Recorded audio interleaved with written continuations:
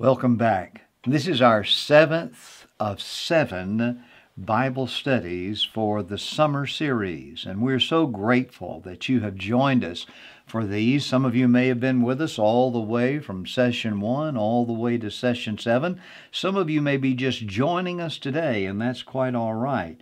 I am told that you'll be able to go back and pick up the sessions that you might like to pick up that you may have missed. But at any rate, we're glad that you're here, and I welcome you. I'm so delighted that you are a part of this, and it is a commendation that I want to give you as well as an expression of gratitude that you have chosen a good thing. You've chosen a good thing in studying the Word of God. It is the living Word of God. And I think it is a good thing for us to look at some of the heroes of our faith, because those heroes are put in the Scripture for definite reason. God wants to use their lives and share with us His truths as it fleshed out in their lives. And then, likewise, He wants to use your life. So this is a wonderful, wonderful process that we're involved in, and God is faithful to deliver. So, heroes from the book of Genesis.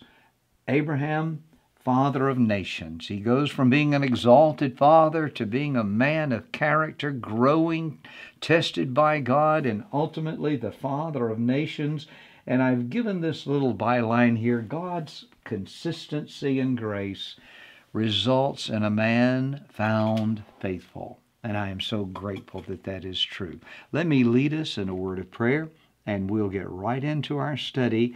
It is Genesis chapter 20. Genesis chapter 20. Now let's pray before we get into it. Father, thank you. Thank you so much. Thank you for your love, for your grace and goodness. And now be with us, Lord. Be with us in this time. I pray that your Holy Spirit will be our teacher, because, Lord, I know that I'll be learning today, even as I'm seeking to be a vehicle. So, Lord, teach me. Teach me your word. Teach me your truth. And, Lord, let everyone who has tuned in this way today also be recipients of your truth as the Holy Spirit applies it miraculously to our lives. In Jesus' name, amen. Genesis chapter 20, first book of the Bible. We've actually started off at Genesis 1, and now we're to Genesis 20. Now, we've not been going through everything.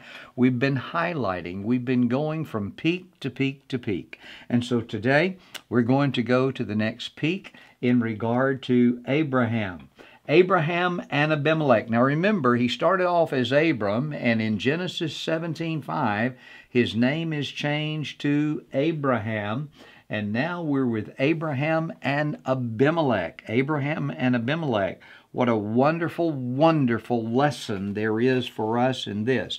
Now I want you to look at your copy of the Word, so let me read some there to you. From there, Abraham journeyed toward the territory of the Negeb, and lived between Kadesh and Shur, and he sojourned in Gerar. And Abraham said of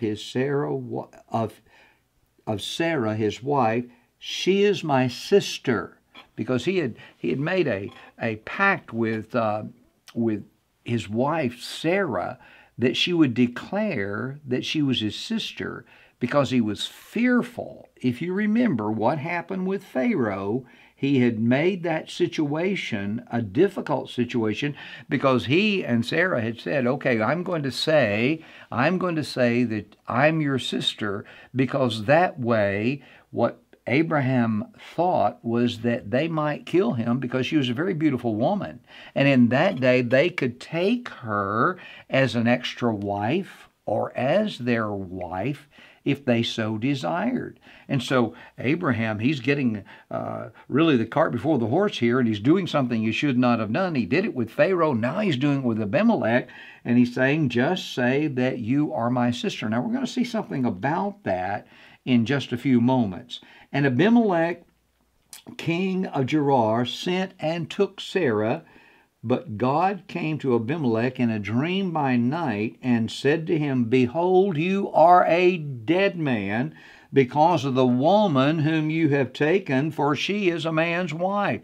He said, you are a goner, buddy, because you violated holiness. You violated propriety. This woman is already married, and now you've taken her as your wife. Well, Abimelech was innocent in that. Abraham and Sarah were not, but the situation is still the same. Now, ultimately, it works itself out. So skip down to verse 8, if you will. I want you to see this.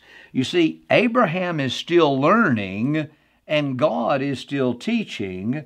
God is testing and teaching and testing and teaching. But look at what happens in the drama here. Verse 8. So Abimelech rose early in the morning, called all his servants, and told them all these things, and the men were very much afraid. Then Abimelech called Abraham and said to him, what have you done to us? And how have I sinned against you, that you have brought on me and my kingdom a great sin? You have done to me things that ought not to be done. He's saying, you have violated me. Well, in the midst of all of this, and we'll not read every verse of our study today because there's so many verses that we could read, but I want you to skip to verse 12. Here, Abraham is making an excuse.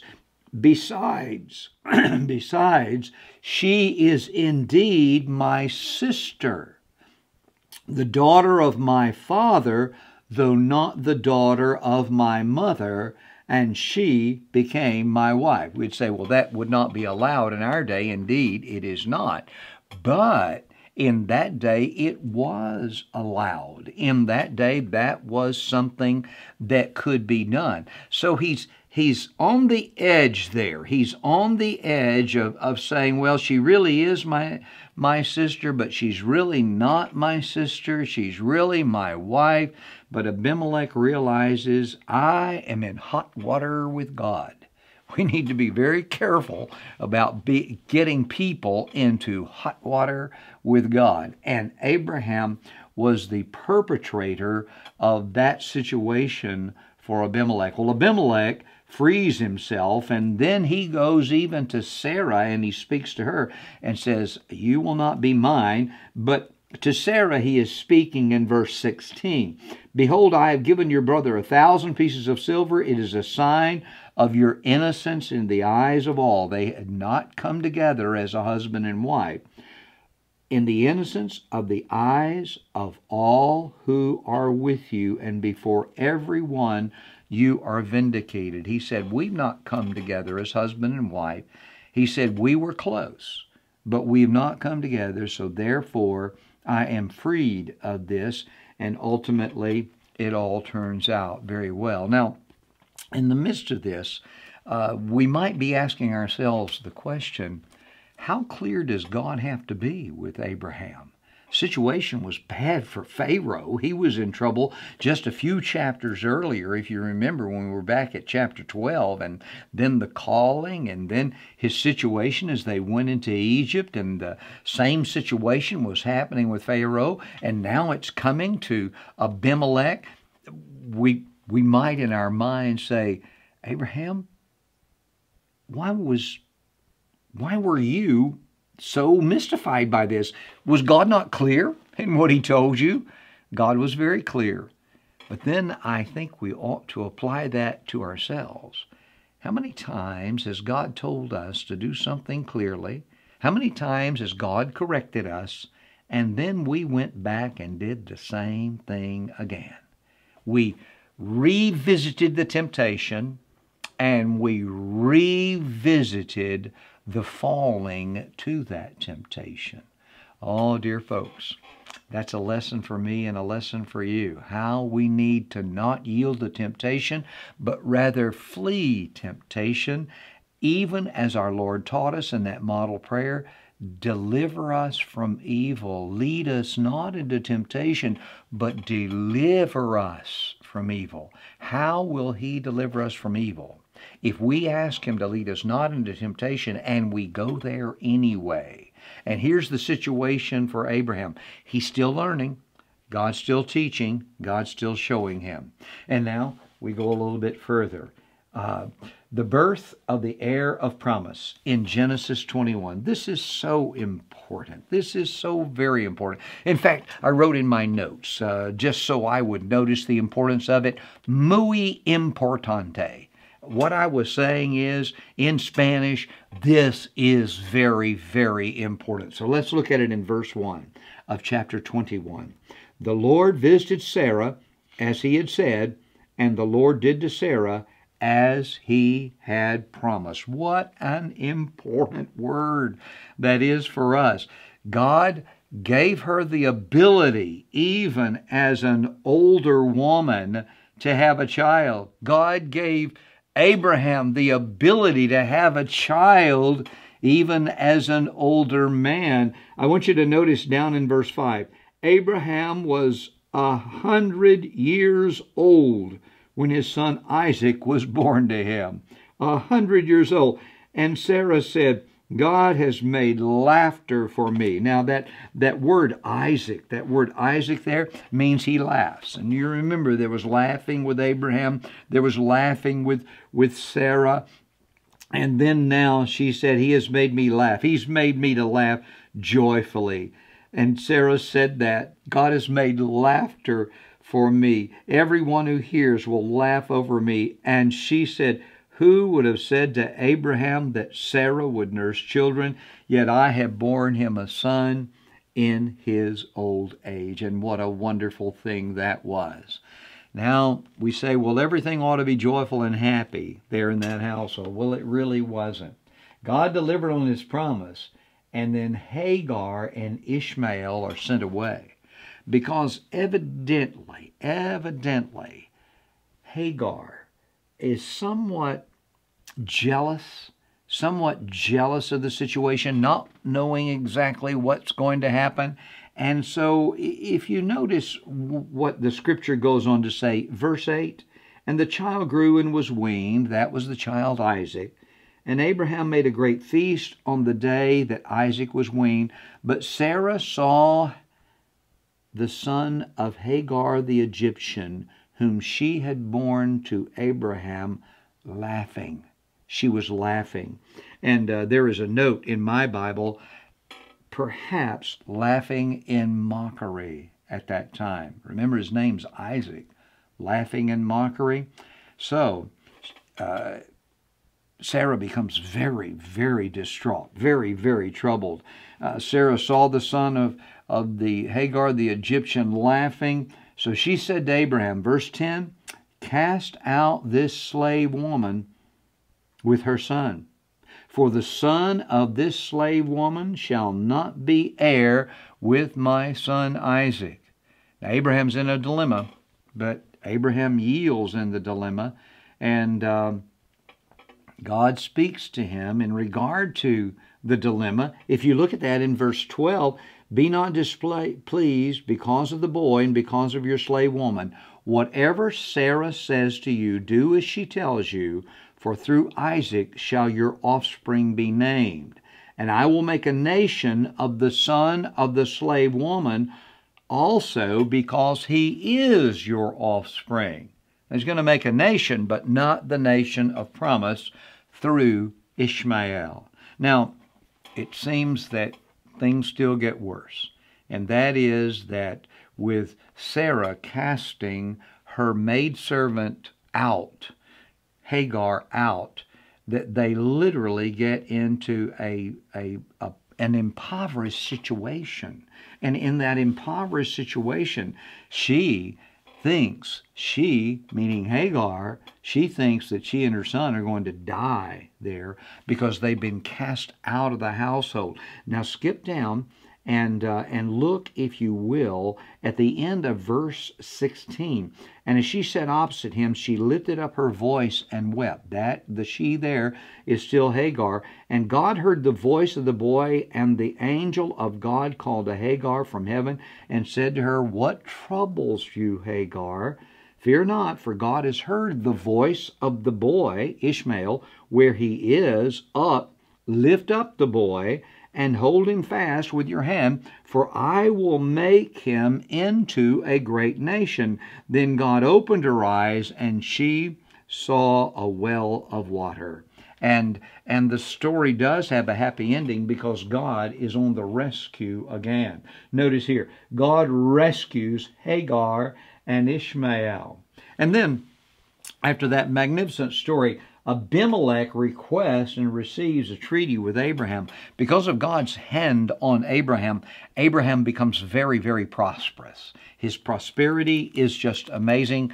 God is working with him. And so Abimelech wisely requests and receives a treaty with Abraham. We're not going into a lot of detail about that.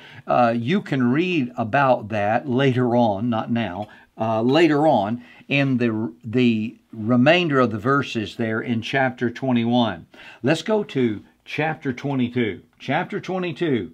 Abraham is tested again. Now, Abraham is going through test after test after test.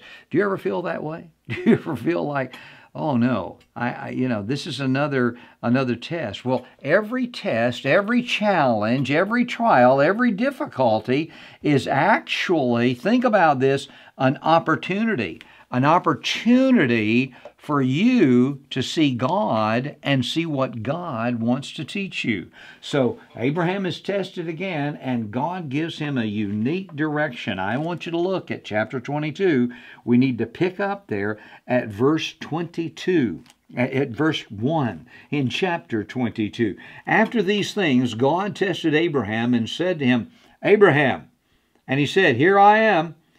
He said, 'Take your son, your only son Isaac, whom you love, and go to the land of Moriah, and offer him there as a burnt offering on one of the mountains of which I shall tell you.'"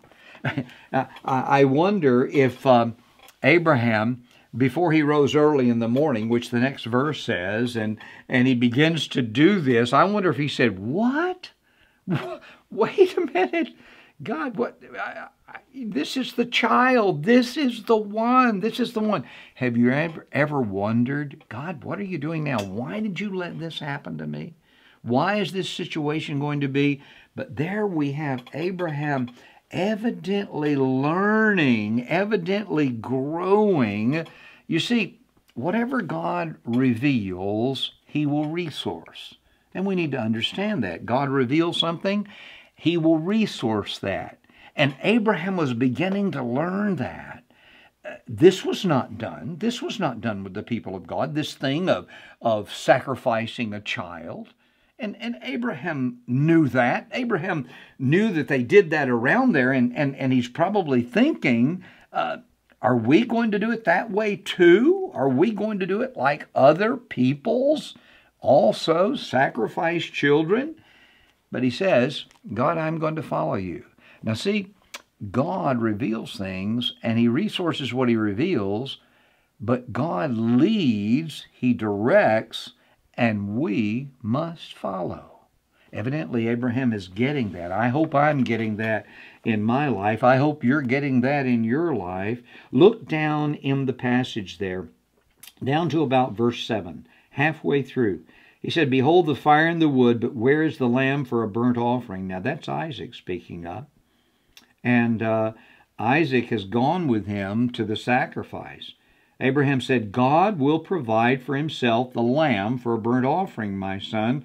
So they went both of them together. Now this is one of those things that is good for movie making. I mean, this would be a marvelous movie to make. And so if you want to make a movie of this, because it is a dramatic encounter. Look at what it says in verse 9. "When they came to the place of which God had told him, Abraham built the altar there and laid the wood in order and bound Isaac his son and laid him on the altar on top of the wood.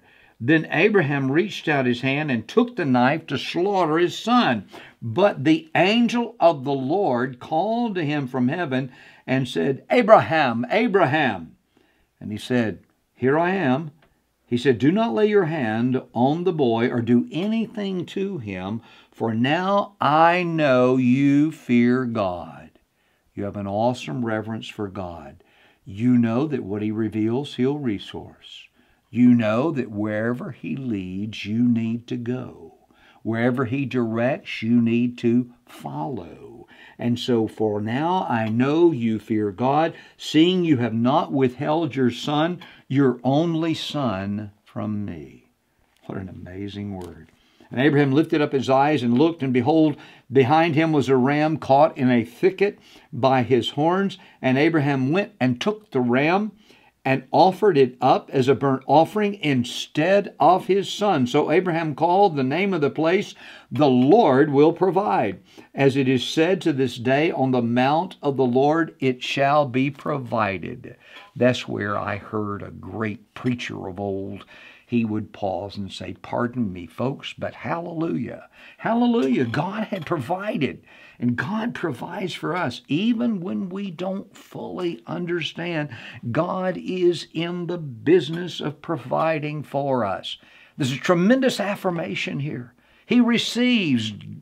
Abraham receives a tremendous affirmation and a confirmation. He's learning. He's getting it. This is a big lesson. Edwin Jenkins wonders, am I learning it? Am I getting it? Ask yourself, am I learning it? Am I getting it? That God provides. A friend of mine who is now passed, Dr. Ron Lewis, church growth consultant, he used to tell us this. He used to say, faith means this, that you must follow God. And when you get to the end of the path and you see that you have reached the precipice, you've reached the cliff, then you must believe that God will either give you firm ground to stand on, or He will give you wings to fly. Isn't that exciting? Oh, I love that. You're at the cliff. You're at the place, the stopping off point. God, what are you going to do now? Well, take that next step. That's what you need to do in obedience to God. And then you'll either get firm ground to stand on if God has directed you, or wings to fly. That's what Peter found out when he got out of the boat. He was walking on the water until he looked at himself. As long as he was looking at God, everything, as long as he looked at Jesus, everything was truly all right. And as long as we fix our eyes on the Lord, He will keep our hearts in perfect peace. What an amazing lesson for us. Thank you, Abraham. Thank you for learning. Thank you for that affirmation. The death of Sarah is the next thing. Abraham has complied.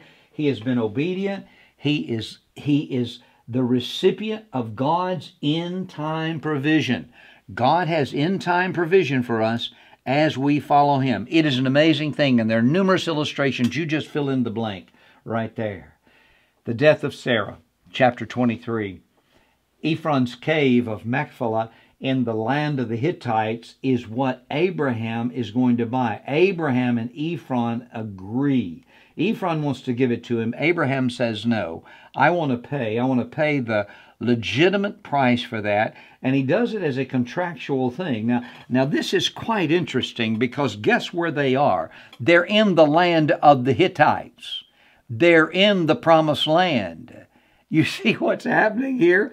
Sarah had lived 127 years, first verse in chapter 23. These were the years of the life of Sarah.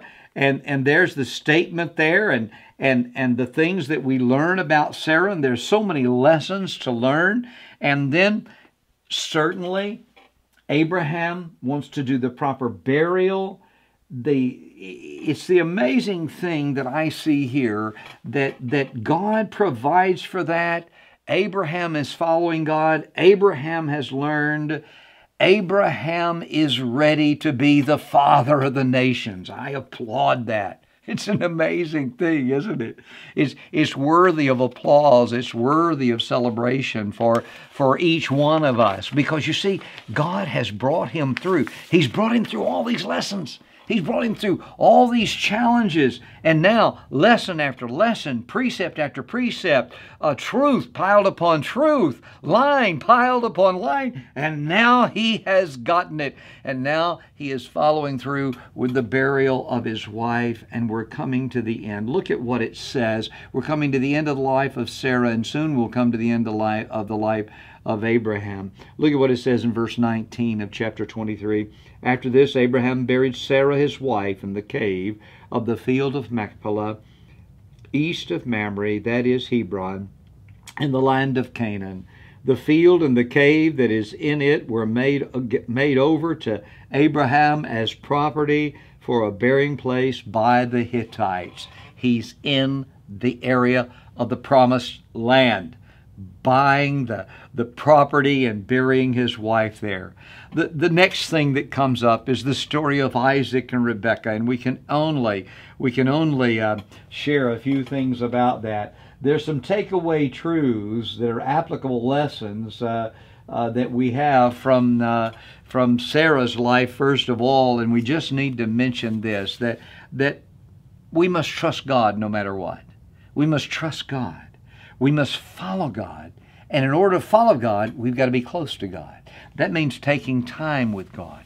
That means spending time with God, just like you are in this study, just like you are in your daily priority time. I have a friend who, instead of calling it the quiet time, he calls it the priority time.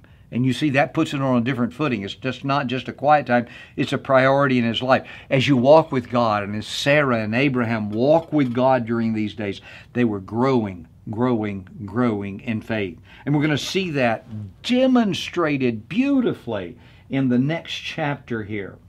Isaac and Rebekah, chapter 24. Abraham's commission to his senior servant Eliezer regarding a wife for Isaac. He tells him to go. And you can read these marvelous, marvelous truths in this story. I'll not have time to go into all of this lest we get too far beyond our time, and we may go a little bit beyond that today, but hopefully not too far. Let me just mention to you, Isaac and Rebekah is a marvelous story of how Eliezer is doing such a beautiful job. He's agreed. He commissions him, and these two men, they really trust God. These two men, Abraham and Eliezer, he is trusting that his master is leading him in the right way. He is following the leadership of the one who has authority over him, who is following the leadership of the one who has authority over him. Now, who's the main him? God. And then Abraham, and then Eliezer. And it's amazing that it would be granted to him this privilege to go and find that wife. That was what was done in those days. Abraham told him, don't let Isaac go back. Don't let him go back. You find the wife and bring the wife to Isaac. And he does exactly that. Now, this is an intriguing story. Your second movie that you're going to be making can be a movie about this. Now, you're going to make that movie about Abraham on Mount Moriah with Isaac. And then your second movie will be about this drama with Isaac and Rebekah. Bethuel and Laban become involved in the quest. Bethuel was the father of Rebekah. Laban was her brother. They become involved in this. It is an intriguing story.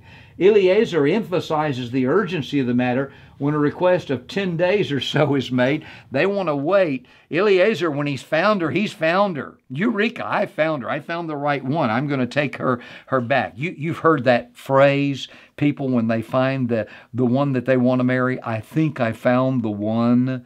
Well, Eliezer was saying, we have found the one. She's agreed to go back. Let's not delay this thing. I need to get back and show my master, Abraham, that I have followed through with what he wanted.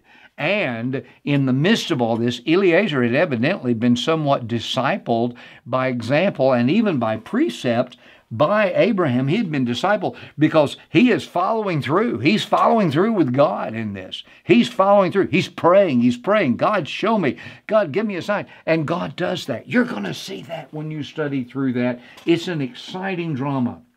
And then Rebekah accepts the invitation and is blessed by her family, and her family lets her go, and it is a remarkable thing. Also, she's a very beautiful woman as well. So Isaac, and that's for another time and another story. We're not going to get to Isaac in this particular study.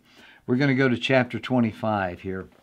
And let me just mention, Abraham gets another wife, Keturah, And you see that in chapter 25. Abraham took another wife whose name was Keturah, and she had children. And then Abraham, in regard to inheritance to Isaac, Abraham gave all he had to Isaac. And this is in verse 5 of chapter 25. But to the sons of his concubines, Abraham gave gifts, and while he was still living, he sent them away from his son Isaac eastward to the east country. It's an amazing thing always, and I use that word and overuse that word amazing, but I can't see it any other way. This is just astounding. It's just over the top. God is leading. They are following. This is what it's all about. That's why I think we call him the Father of faith, the Father of the faithful, and that's why we give so much time to studying Abraham. He is such a vital character in the Scripture. The generations of Ishmael are spoken about in chapter 25. Then we see the birth of Esau and Jacob. Now let me just draw this study, the entire study, to a close with a few things that you may want to jot down. And as we come to the close of this, our hero, the Father of Nations, Part 3. Let me mention to you a few things, and you may want to take a pencil, if you've not already done that, and a sheet of paper or a pen or a marker or whatever you do. And some of you are fast enough on the phone that you can do it and just write yourself notes on your phone. Lessons to keep from the life of Abraham. Number 1, sometimes we act impulsively and at times sinfully.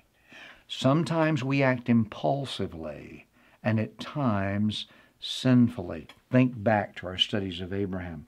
Second truth, faith may be challenged to the point of faltering, but as we grow in faith, God shows us himself and we learn that he is the provider. Faith may be challenged. Number 2, faith may be challenged. Number 1, sometimes we may act impulsively and even sinfully. Third truth, faith does not guarantee stress-free living. Did you think it would? It doesn't, because we grow in our faith. In fact, there are challenges that come, and we grow through the challenges. Number 4 truth, faith that matters helps to equip us for the more difficult challenges that we may face. Faith that matters, faith that matters, faith that matures us, it helps to equip us for the greater challenges that we may face. Number 5, God keeps his promises. Always. God keeps his promises. Always. And number 6, when we take matters into our own hands, we often get into difficulty. When we take matters in our own hands, we see that in Abraham's life. We see that with Sarah. We see that throughout the story. Don't take matters in your own hands. I have a little bracelet that I wear all the time. You may have noticed these. And I've got the little bracelet that I got from a church, and it says, pray first. Don't take matters in your own hands. Pray first. Seek God. Seek his mind. Seek his heart. Thank you for joining us for Heroes in Genesis. Thank you for being a part of these sessions on Abraham. Let's thank the Lord for the time we've had in these studies. Lord God, you are so good to us. You are so gracious to us. We thank you for these studies and what they can mean in our lives if we will be not forgetful hearers, but doers of the word. Let that be, Lord, in Jesus' name. Amen.